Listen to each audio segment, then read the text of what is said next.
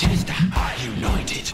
You're checking out the Fringe Festival this weekend. You can catch the Saints of British Rock. We have them in studio right now. It says Manchester. Are they talking about the football team in here? Never been defeated, Manchester?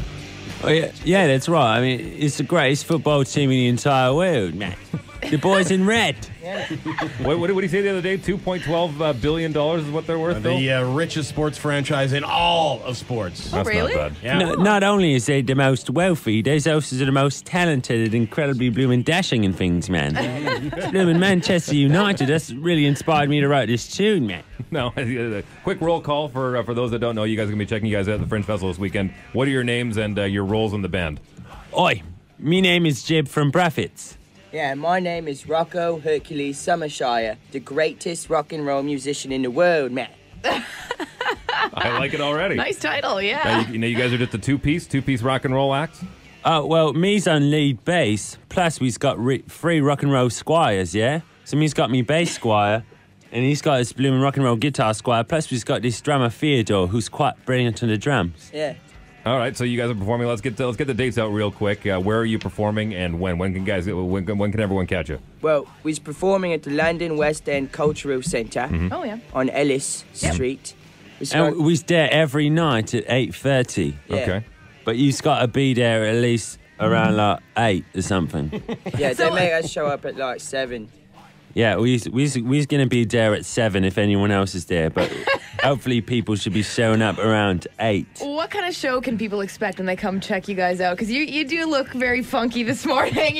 You're rocking the afro and the fur blue coat and This is stuff. called the Zedwig. It's a mythical beast. It's a mythical thing. It was passed down from King Arthur himself through like 3 or 4 different generations and things. So, it's quite a rock and roll thing, actually. Wow. Like King Arthur slayed the mighty Zedwig with his sword Excalibur and was passed down through the generations and turned the blooming hide of the blooming animal into this coat right here. And Rocco ended up with it. It's quite an interesting story, but it's a story for another time. It's quite long. Yeah, it's quite long and interesting. How did the band get together? I have to know the story. Right, I'll tell you the whole thing. So me was blooming when me was a little bloke in London, right? Me was a young man. Me was doing loads and loads of rock and roll and things. Me had a raw rock and roll sound, right? Me was doing me thing, top of the pops in London, everything like that.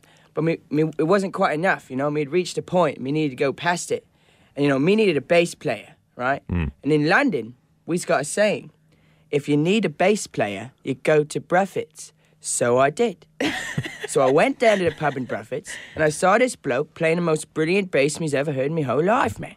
And he was singing brilliant lyrics. My mind was bloody blown, man. Like, what is happening right now, man?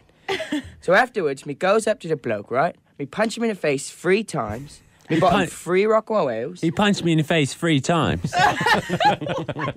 Well, it's been British tradition, man. You go into the pub.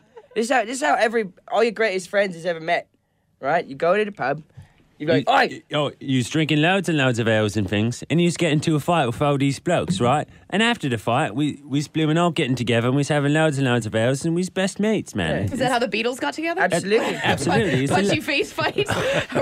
John Lennon went up to George McCartney and punched him in the face 3 times, and then they blooming started a rock and roll band, man. Wow. No, It's part of history. Look it up in the history books.